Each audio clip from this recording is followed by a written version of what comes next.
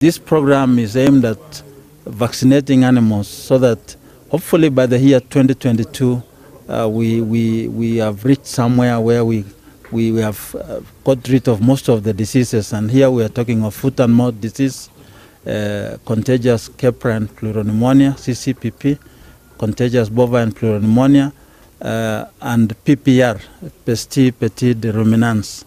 Those are the 4 diseases that we are targeting at the moment.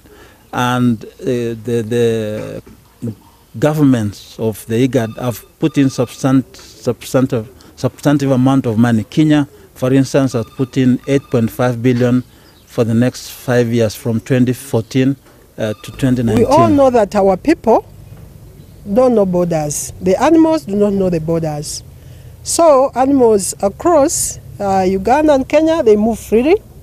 And also people move freely. And as they move, they transmit diseases.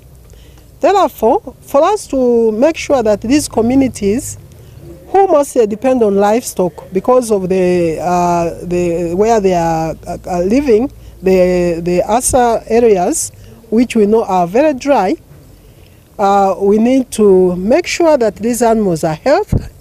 And to make sure that these animals are healthy, we need to control these major diseases that are affecting their health.